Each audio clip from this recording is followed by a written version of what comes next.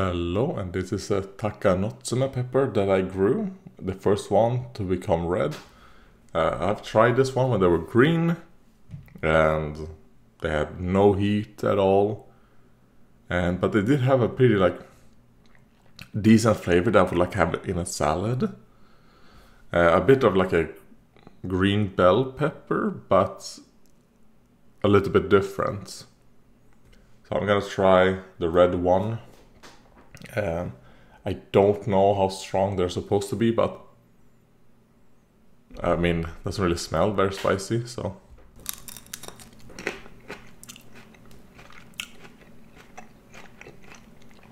Yeah, it doesn't taste very spicy either, but they have a good flavor.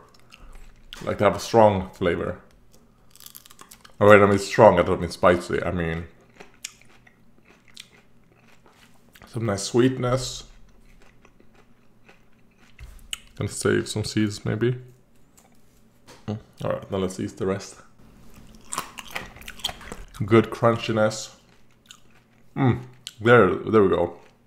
At the very top, I can feel a little bit of spiciness, but I would say it's even lower than a jalapeno.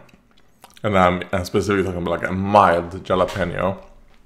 I think this is even milder than that. If you had a mild jalapeno and you bit it, this is a mild jalapeno. That's what I think this Takanotsume pepper is.